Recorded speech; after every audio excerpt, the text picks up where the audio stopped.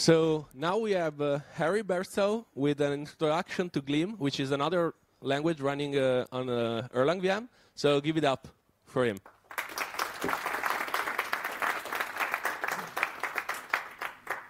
Hi everyone, my name's Harry, and I'm, as was said, doing an introduction to Gleam. You might ask, what is Gleam? Gleam is a programming language for building type-safe systems that scale. It's powered primarily by the Beam, but can also be run on JavaScript targets too. I thought I'd go first into the 3 key points which make Gleam what it is. First, it's safety. Gleam has powerful compile-time type checking built into its core. This helps you write fast code that's integrated with Erlang and Elixir while giving you the safety of a statically typed language. Secondly, it's performance. As was just discussed before, building on the success of Discord, WhatsApp, Ericsson, and more with the Beam, Gleam adds no overhead, so you get the same great type safety and performance with an enjoyable syntax. And finally, it's friendliness. Both the community and the syntax of Gleam are friendly. The community is more than happy to help with any problem or just friendly chit-chat. They even help write some of this talk. And when you get something wrong, the compiler provides insightful help so that you can hunt down the issues and stop them. The syntax of Gleam is similar to that of Rust, but if you're not from one of those backgrounds, don't worry. There are several guides to get started if you're used to syntax from Python, Elm, Erlang, or even Elixir. Here's an example of the start of a Gleam project. All Gleam projects have an exported main function in the project name.gleam file, which is within your source folder. If you need I/O, you can import the standard library's I/O module, as shown there. And the standard library contains several modules to help you with everything you can think of, from regex to options, iterators, and more. If you need target-specific standard library features, look at the Gleam Erlang and Gleam JavaScript packages, which are both available on Hex and GitHub. Let's explore some Gleam examples to get a better understanding of the language. And once we've done that, you can go away and look at the docs yourself for more examples, and we'll go on to building some stuff with Shimmer. Variables in Gleam are created using the let keyword. They are assigned to a name and a value. The name can be reused later by other let bindings, but the values contained within are immutable, meaning the values themselves cannot be changed. Here's an example of blocks. Every block in Gleam is an expression. All expressions in the block are executed, and then the result of the last expression is returned. So as you can see here, the response will be false, even though hello and 42 plus 12 are evaluated. This can be used to build more advanced expressions where the order of operations is important. Here's an example of using the blocks to convert from Fahrenheit to Celsius, being sure to remove the 32 before multiplying and dividing. In Gleam, lists are all homogeneous. This means that elements in a list must all be of the same type. If you try and construct a list with multiple types, this will result in a compiler error, presenting you with a type error, and showing you where you try to use the multiple different types, so you can find it and correct it. Appending to a list in Gleam is very fast, and this is the way that Gleam's documentation recommends that you should add new values to a list. In the standard library, there is a list module, which allows you to do more advanced operations and also add to lists that way. The above example uses 2 constant lists, well, a constant and a constant list, but the same principles apply whether you have one dynamic and the other constant or vice versa. If you need multiple types in one place, you can use tuples using the hash and bracket syntax there. They can have multiple types and can be pattern matched against. We'll look at pattern matching in a few slides. But if you want to access the values on a tuple, there's always the dot syntax, which I'll show you on the next slide, which is similar to that you'll be used to in object-oriented for custom types and objects. Here's an example of a tuple which has 2 elements, and they're selected using the dot syntax and assigned to their own variables. It's not particularly useful here because they're constants, but with runtime variables, it's easy to access.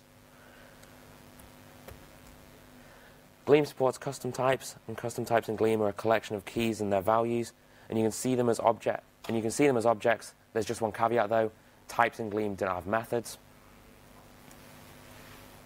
Similar to tuples, you can use the dot syntax to access properties within them, but instead of dot and the position, you use dot and the name. In Gleam, custom types can have multiple constructors, similar to in the Rust ecosystem for enums. This does bring another caveat, though, which is that the dot syntax now only works for keys that are shared across all elements. So in this case, the only key you would be able to use the dot syntax with is name. Otherwise, you would have to pattern match against them to make sure that type safety stays. Case statements can match anything. In this first example, we use basic integers, but there's more advanced pattern matching over the next couple slides. You can see we match the first 3 numbers and produce their value, and otherwise we just consume it as a variable and say we can either use or discard that variable. You can pattern match against tuples here and even extract values from within. In this example, we're checking for 2 specific paths where one is no and the other is yes. The unique thing about the yes path is that we're discarding the integer in the middle, but we could again take that out as a variable and do further checks against it. And if you remember the custom type from earlier, this pattern matches against that, so we can extract the values into certain variables here, like talks and mic, and the rest can be thrown away with the 2 dots. You can also use the 2 dots and assign that to a variable, so that then you can reconstruct the type afterwards to pass it back on to somewhere else. There's lots more about Gleam syntax that I don't have time to cover today, such as external functions, generics, the use keyword, and more, and stuff's always being added to the syntax. All of it's documented in the language tour, so feel free to have a look over there and get a better understanding of what else is available within Gleam. Now let's get on to building some bots to put our Gleam skills into practice. Shimmer is a library which I've dabbled in and out of over the last 13 months. I started as a project to learn Gleam and get into the Beam ecosystem, but in the process I've done much more. I'm doing this talk now. I've started contributing to the Gleam compiler and the wider ecosystem, and I use Elixir and Erlang more day to day now. At this point in Shimmer's development, we've moved away from using Erlang foreign functions, and now a majority of it is in Gleam. Some key features of Shimmer. First, its compatibility. While Shimmer is built in Gleam, it can be used in Elixir, Erlang, and any other Beam language. It's published on Hex, and the source code is available online. I've been working on some examples for Erlang and Elixir, which I'll publish into the GitHub repository once I've got them to a stable point. Secondly, it's actor-based. As we discussed before with its resilience, Shimmer is built on top of actors, and when you're running in single shard mode, you only have 1 actor, multiple shards. That's not a problem. We use a supervisor tree so that all the shards stay alive, and it's built on top of Erlang's OTP using the Gleam OTP package. And finally, it's type safety. As well as being core to Gleam, is a useful feature for Shimmer. While building your Discord bot in Gleam, we leverage all of Gleam's type functionality to ensure that the code you write for the Beam is type safe. You only get the full type safety when you write all of your code in Gleam, but you can always trust that the core of the library will be type safe. As a little fun fact, moving more and more of Shimmer to Gleam, we're currently at 97% Gleam, and the rest is just Erlang foreign functions for small parts of networking, which are yet to have libraries implemented in Gleam. For some of you, this might not be the most interesting part of the talk, and for some of you it might not, but I'm just going to quickly touch on how Discord's gateway works so that you have a better understanding of why we use actors and how that's useful to us in Gleam and with the OTP package. Discord bots are powered by Discord's real-time gateway, which uses WebSockets to send and receive messages. For Shimmer, we use Erlang's gun library from 9.9s to receive them, and we use a typed wrapper on top of that, which is based upon Lewis, the creator of Gleam's Nerf library. The diagram here shows what happens when Shimmer opens a connection to the gateway. We use ETF encoding and hand the frames off to actors to pass, manage them, and send them to the event loop, and eventually either trigger handlers or discard them. Inside of that, Shimmer has a powerful event loop built on top of actors and messages, which manages multiple messages as well as its own state, both internally and externally accepts messages, so that you can send updates to Discord, or internally we can manage the updates. The next slide shows a state diagram which roughly shows how it works. The state diagram shows what happens at different stages depending on the initial message. For example here, if you have a WebSocket frame, it's then passed. We then check what it's asking us to do. We then either respond, discard it, stop the bot, and then terminate. This diagram isn't complete at all, but it just shows you how complicated it can get very quickly and how Gleam and the Beam can easily handle it. Now that we know some Gleam and understand how Shimmer works under the hood, let's actually get our bot written. Above is the boilerplate we're going to use, and as a side note, the final code for all of this is in the GitHub repository, which there's a link to at the end. Shimmer uses a handler-based system, which allows for one function to be registered for each event. For the purpose of this bot, we're only registering 2 events, but you can always register more as and when they're implemented in Shimmer. But before we have a look at that, let's understand how this code uses what we learned earlier and what it actually does. Here we create a new Shimmer client. Here we use a function that wraps around a custom type. The custom type holds both internal data as well as token, intents, and other data you pass in. So we create a function to wrap it. That way you don't have to manage all of that state yourself. And then we pipe that into the connect function, where it takes the client and passes that as the first param, and then passes your handlers in as the second. Normally the token should be an environment variable, but for the purposes of this, we're just using a string. Finally, we'll tell Erlang to sleep forever so that our actor and supervisor can run in the background, accepting messages from the gateway and passing them to the event loop. Now that we know what it all vaguely does, let's revisit the handlers. First, we're going to add a handler for the onReady event. All handlers are passed in their event, as well as the client. That way you can use the client to call other methods, such as updating the bot's presence or sending messages yourself across the gateway. On the client, there's no private accesses, and so you can access all the internal stuff as well if you want to add your own custom functionality. The client has its gun connection and all that other stuff in there as well, so you can adapt that as you please. Let's quickly zoom into the handler and explore that. So here you can see the event in this case is an onReady event, which provides us crucial information. And as I said before, there's the client that we have just spoken about. The Gleam's accessor syntax we learned about earlier makes it easy to access fields within the types, even when they're 2 levels deep. As you can see here, we're accessing the user's ID, which is in the user field of the event, and then we're printing it to the console using the standard libraries I/O. We can then make this into a function, and then we can pass that into our onReady handler. That way we can have the functions in multiple different files and import them from across the project to keep everything tidy. Let's move on to actually receiving some messages and sending some responses. When we receive a message, we get the onMessage payload as our event.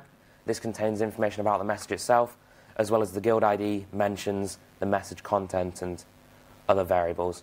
For now, we're going to assign the content to a variable for ease, but we can always collapse that into the case statement we use later on if that isn't something you need. Let's have a look at how we're going to use our pattern matching to match against the content. Using Gleam's powerful pattern matching, we can check if it has a desired prefix, and then we can extract the part to the right of the prefix into a separate variable.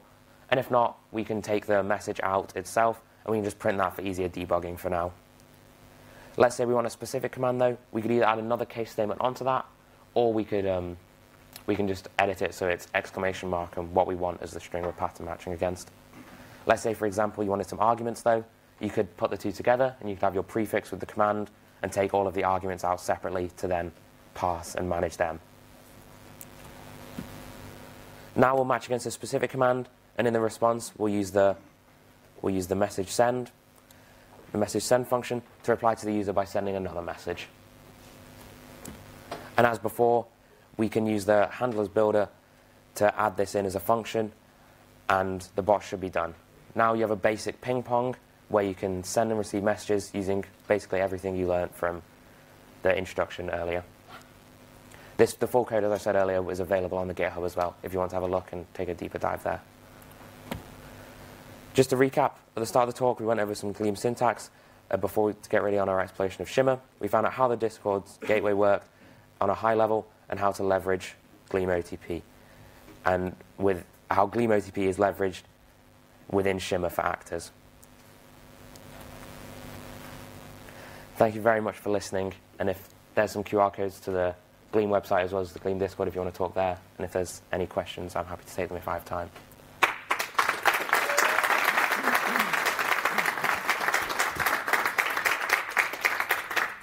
So there's time for questions.